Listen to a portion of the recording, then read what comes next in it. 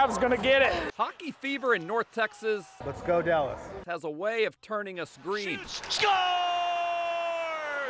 Ironically, it was green that made it possible. The beginning of developing a winner that Dallas is going to be proud and Dallas is used to seeing. And Owner Norm Green announced at Dallas City Hall in the March of '93 that he was relocating the Minnesota North Stars to Dallas. He got his taste of Tex-Mex. We got a taste of the NHL.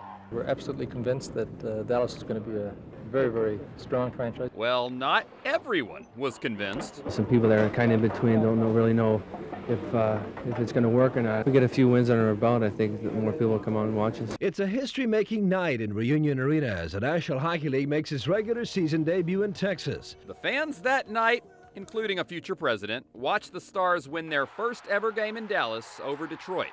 But in the 30 years since, this is what has changed the most. Youth hockey in Dallas has never been better.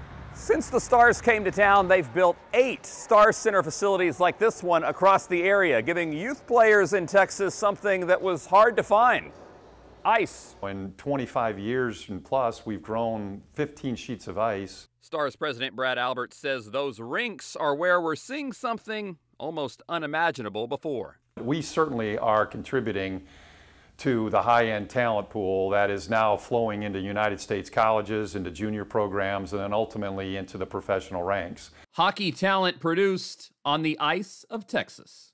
In Dallas, I'm Chris Sadeghi.